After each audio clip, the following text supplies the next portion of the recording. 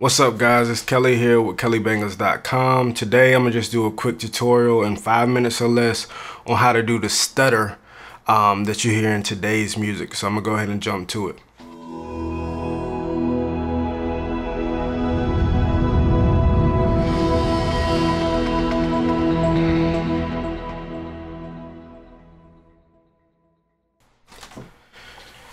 All right, so first thing that we have here is I'm using Logic Pro 9, by the way. I have Logic X, but I decided to use this.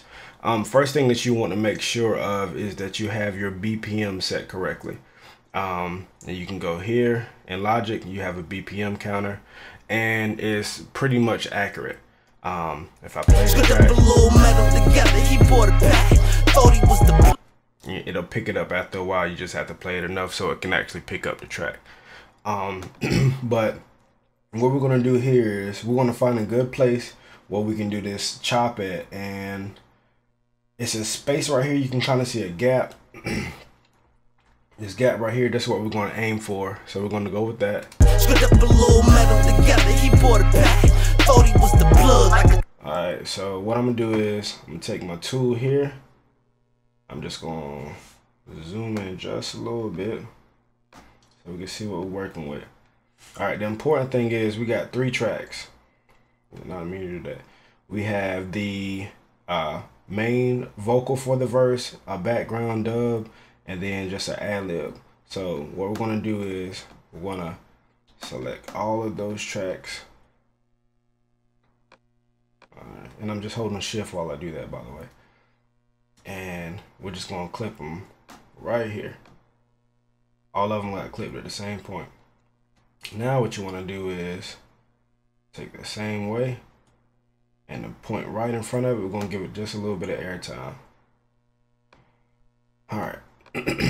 Now let's select those tracks here.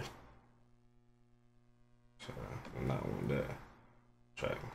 We'll select all those tracks again. And what we're going to do is we're going to hold the Option key and we're going to slide it up. It looks about right. See how it kind of clicked in place? That's the whole purpose of setting the BPM. It kind of clicks in place for you. Let's hear it.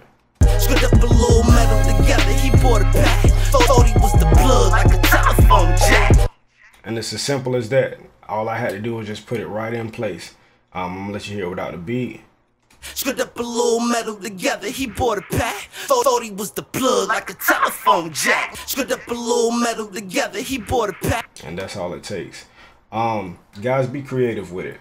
So go further down in the beat, and I actually found a part where I wanted to emphasize it, so I dropped the beat out and chopped that up a little bit.